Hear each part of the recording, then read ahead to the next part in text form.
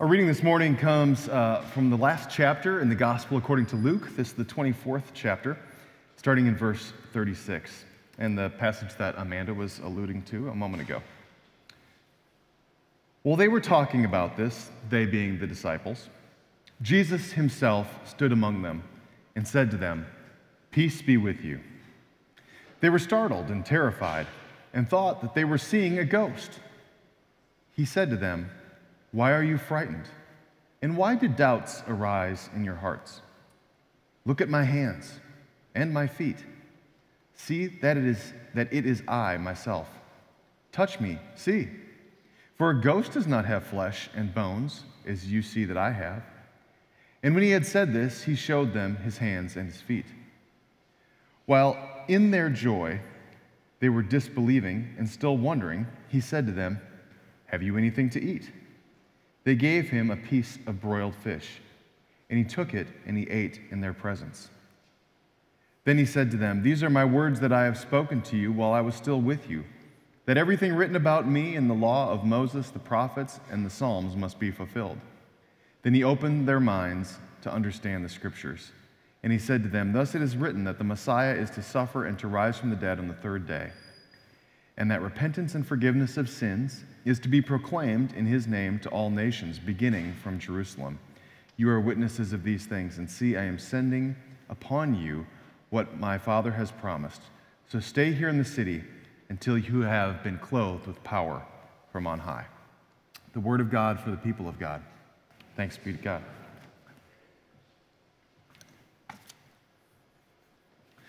Where have you seen Jesus? I remember being asked this question when I was in junior high. It was part of a youth group question, and I think that in somewhere in our junior high years when our minds were still trying to grasp the idea of thinking symbolically or metaphorically and being trained up until that point to think very literally, it was a kind of a dicey question. You know, we didn't even take it seriously. We'd be like, "Oh, there he is." Things that teenage boys do, ribbing each other, saying, "What happens when you ask kids, where have you seen Jesus?" And maybe we could go outside and find him on the playground, those kinds of things. But the question has remained all along. And Christians, I think, for all time have been wrestling with that very question. Where do we see Jesus? I think that the task of us as believers is to be looking for the presence of Christ, signs of Jesus in our midst all the time. And depending on how we are in terms of our current frame of mind or how aware we are and whether we have our antennas up or whether we are very literal-minded about that, it may be still a particularly challenging question. Some of you, I think, when I ask the question, where have you seen Jesus, you could probably rattle off a handful of things right away. Others of you are going to be struggling with that question and thinking about that for a while, and that's probably the nature of that question. I think it's an interesting question, too, because even in the story that you just heard this morning, the disciples and the others who had been a part of these early moments after the resurrection are still struggling with where they have seen Jesus, how they have seen Jesus, what Jesus looked like to them in that moment. So last week we read from John's account of the resurrection. We read that on Easter, actually, and then last week we followed up with the same basic story that you heard me read just a moment ago, but we read it from John. Today we read it from Luke, and I think that there are a few differences in these two different tellings of the story that sort of highlight different things. Luke's going to have a little different emphasis than John is going to have. So I want to talk about Luke for a second today. You remember in John's gospel, though, on Easter Sunday, we read the version of the story where Mary and some of the women go to the tomb and they find it empty. And then when everybody else runs away, Mary encounters Jesus at the empty tomb. She thinks that he's the gardener initially, and then she realizes that it's him. In Luke's telling of the story, what happens is the women go to the tomb. They're going to help continue to prepare the body for its entombment. And when they get there, they find that the stone has been removed. They find two angelic kind of individuals there that tell them to go on ahead. And the women are perplexed, but they believe. Now, they haven't seen the risen Jesus, but they believe. And they run to the room, the upper room, where the disciples are all hanging out because they're scared. They go to the upper room and they tell them, hey, Jesus' body isn't there, and we met these unusual people who told us that he is gone and we should catch up with him. And then Peter says, I got to see this for myself. And he takes off and he books it up to the tomb and he sees, and he is awestruck by what he encounters, an empty tomb. And he doesn't understand it. It doesn't say that he fully believes at this point necessarily, but he is in awe of what's taken place. Then a little bit later on in the story, we hear about, in Luke's gospel again, we hear about these two men that are on their way on this road to a village called Emmaus, just outside of Jerusalem. And they're walking along, and on the way they encounter this stranger who happens to be Jesus in disguise. And so again, where have they seen Jesus? Well, he was with them, but they didn't realize it. And then we have the story today where Jesus comes and he stands in the upper room in the midst of the disciples. And he anticipates that they won't believe that it's him. And so he says, look, the wounds from my hands, where the nails were, in my hands, in my feet, my pierced side, it's me, for real. Like you can touch if you want to. And the disciples are still in awe. It's interesting that Mark tells this story, these three different stories, and each one, I think, speaks to maybe a different way that we would respond to the question of, where have you seen Jesus? The first one is, well, I haven't, but I want to believe, like the women and Peter. And then there's the next one of, well, I feel like I've seen Jesus, but it only dawned on me after the fact, like the two men on their way to Emmaus. And then there's the times that it's pretty obvious that Jesus stands right before us and Jesus is looking us in the eye, and we have trouble reconciling that with our own rational intellect. But in this story, Jesus, as I said, anticipates when he's with the men that they're not going to fully believe what's going on. In Jesus' time, there was a widespread belief in ghosts. This is fairly well documented in the Roman world, that this idea of ghosts being among people was very much sort of what people understood to happen. Particularly if somebody died, and this is going to sound like a horror movie, but particularly if somebody died a very unpleasant, early, or gruesome death, there was a widespread belief that ghosts would then come back in the form of those people. So Jesus is aware of this. He anticipates this, and he says, here, feel my hands. Look at my feet. You can see the wounds. You can see that it's me. And they still don't fully believe. He says, I'm not a ghost. They still don't fully believe. And then we get to one of the things that seems like a really out-of-place detail in the story in Luke, where he says, do you have anything to eat? And it just seems like, what? Resurrection makes you hungry? I mean, it's a kind of a peculiar question. It's like one of those details. And again, like we've talked about so many times, when there's one of those weird little tidbits in Scripture, it's probably there for a very specific reason. And as Amanda was talking about with the kids just a second ago, when Jesus says, do you have something to eat? People at the time of Jesus who believed in ghosts would say, ghosts don't need to eat. Ghosts don't get hungry. So this is something that Jesus says because he's further proving to them, it's me. It's me. I'm hungry. And so they broil some fish, apparently. And he eats, and then they believe. It's like the fish thing was the thing that got the disciples over the hump to believing. So it's kind of a peculiar little detail to the story. But here's what I want to talk about regarding that today. Some of you may be familiar with the Catholic activist who died back in the early 1980s named Dorothy Day. Dorothy was seen as quite a radical in her day, probably would be in our time too. Journalist, activist, and had an unbelievable heart for ministering to people who were suffering and really on the margins of society. Her heart broke open wide every single day for the poor.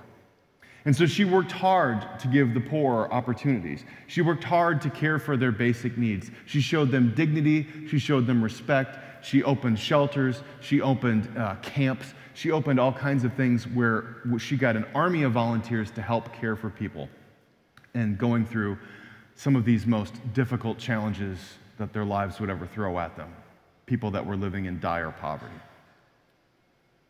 Dorothy Day tells the story in one of her writings that it was Easter Sunday, and she had gone and attended the morning Mass, and she'd gone to an early afternoon Mass, and finally, Easter afternoon, she did what many of us like to do, which is to rest for just a little bit. And she pulled open her Bible, and she opened it up to this final chapter of Luke, and she read the passage that I just shared with all of you. And as she is reading through this text, she gets to the part where Jesus says, "Touch my hands, look at my feet. It's me, I'm not a ghost. You can touch if you like." And then she says, she got to the point where he said, "Do you have anything to eat?" And she said, in that moment, I recognized once again where I was seeing Jesus. Because each and every day in the ministry that we do with the poor, that is the most persistent question we receive. Do you have anything to eat? And she wondered to herself, how many times have I been greeted with the presence of Christ when Christ presented himself to me saying, do you have anything to eat? And for Dorothy Day, the answer is, where do you see Jesus? I see Jesus daily in the eyes of the poor. I'd never thought about that when reading through this passage. I just thought it was one of those quirky details in Scripture, like Jesus is hungry. But to hear it read through the lens of somebody who spends their entire life ministering to the poor, it takes on a different kind of meaning. I think many people would identify an opportunity that they had to serve the underprivileged communities or the poor in their area or even out of their country. You'd identify those as some of the most meaningful moments in your life and times where you felt the presence of Christ or that you felt that you saw Jesus. That is a very common thing, right? Anybody that's been on a mission trip, anybody that's volunteered for a service opportunity, anytime that's spent some time in ministry with people, particularly from a very different kind of part of life or a different kind of walk of life, I should say, a different part of the world, a different culture, that's those times where it feels like those emotions well up inside of us. We feel the presence of God. We see Christ in our midst, and we say, that was an important thing for me to do. I remember listening to a podcast a few years ago, and they were it was somebody being interviewed from a college admissions staff, a number of them. And they talked about when they go through their admissions essays that the students write in trying to get into the school. And they were laughing, and they said, oh yeah, there's one that we refer to as the mission trip essay. And it's just that very thing. The whole idea being, I went somewhere else far away to go serve a community thinking that I was going to change their lives, and I was the one who came home changed, right? It's such a common occurrence that the admissions staff has a name for that essay, right? And that's the kind of thing, shoot, I think I wrote that for my college essays. That's a common thing. But my point in that is if that's so common, and if that's the place where so many of us encounter the risen Christ in our midst, then why aren't we doing more of that? How many of us might say at this moment, I feel a distance from Jesus that I wish we could close the gap a little bit?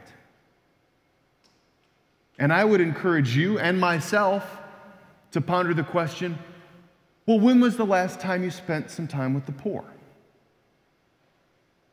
If it's that common for us to have that transformative of an experience, when we immerse ourselves in ministry around those in need, then why aren't we doing it more often? It's interesting to me that when Jesus goes to the disciples and he says, "Do you have anything to eat?" and they give him fish, it's the disciples who receive the sustenance. Jesus didn't say, "Thank you, I was famished." The disciples believed.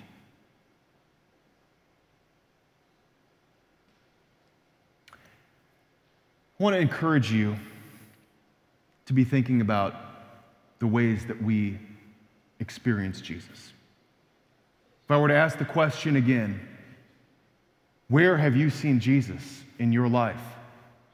My guess is that for many of you, you are going to pinpoint some of those examples. Those days that you spent serving somewhere else, the times that you got on a plane and went to a foreign land and offered medical care or basic food or creating shelter for individuals in need.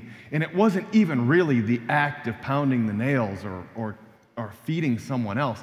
It was much more about seeing life through someone else's eyes, seeing our common humanity, seeing how the gospel message of hope radiates and resonates in the ears of the poor, sometimes much more powerfully than it does in people who are living much more comfortable lives.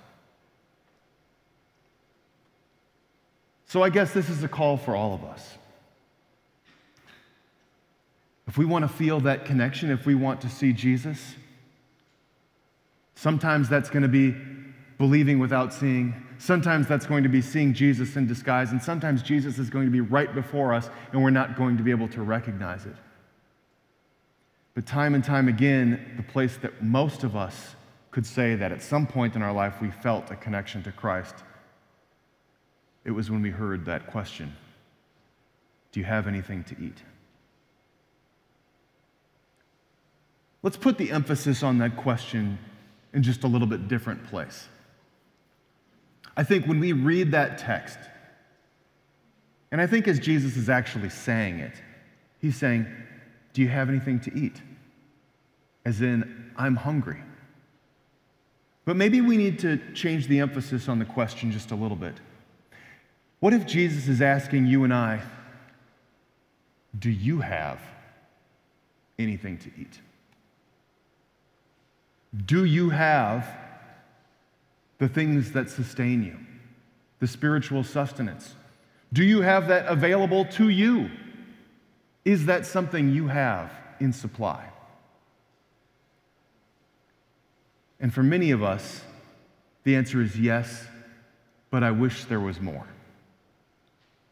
And maybe one of the ways that we can do that is in one of the most basic things that we've ever learned as Christians. That sometimes in acts of love and service, we find the presence of Christ alive and at work in offering us the spiritual sustenance that we crave as well. Dorothy Day had a quote in that little memoir she wrote. Here's what it says. "The mystery of the poor is this, that they are Jesus, and what you do for them, you do for him. It is the only way we have of knowing and believing in our love. The mystery of poverty is that by sharing in it, making ourselves poor to others, we increase our knowledge of and belief in love." One more slide up here. I want to ask that Jay share that now. Those who haven't taken the opportunity to do this, one of the basic ways that we as a congregation have every single month to serve those in need is at the First Light Women's Shelter. We have the third Wednesday of every month reserved for making a breakfast for the women that are in that shelter. Now, they come from a lot of different walks in life, and oftentimes when you hear stories of women like this, there are those that come from generational poverty, and it's a tragic cycle that repeats itself time and time again. But there are also a lot of people who had one bad hop that changed the course of their life. It was one job loss. It was one accident that led to a health crisis, or you never know, a terrible relationship. The last time I was there, I was surprised to see 2 school-aged children that were living there with their mother as well. Friends, I think sometimes we categorize the poor as those people, them. I don't think we do it in a mean-spirited way or even in a way of superiority, but I think it's an out-of-sight, out-of-mind thing for many of us. Many of us operate most of our lives, most days in our lives, without having much encounter with those who live a radically different kind of lives than we do. And yet I think that when we take a moment to serve those in need and in those positions, we recognize again that common humanity and the need that we have to serve them as well as their need for what we are able to offer. So I leave this QR code up there for just a minute. If you want to, just scan it with your phone. You don't have to sign up for a spot now, but later on today, you can just keep that tab open on your phone, and if you want to go sign up or grab a couple of friends, or maybe it's your small group, or just sign up at random and see who else joins you, but it's an opportunity to go serve a meal. You buy the food, you create a breakfast, you serve the food, and you're out of there by 8 o'clock. And it's a great way to be in ministry with our neighbors. But it's also a way that I'm guessing that if you open yourself up to it, you will feel that you are in the presence of Christ in a powerful way as well. So may this be an opportunity, not even a challenge, but an opportunity for you, so that we might all find the sustenance that we crave, so that we can answer the 2 questions. Where have you seen Jesus in your life? And do you have anything to eat? Let us pray.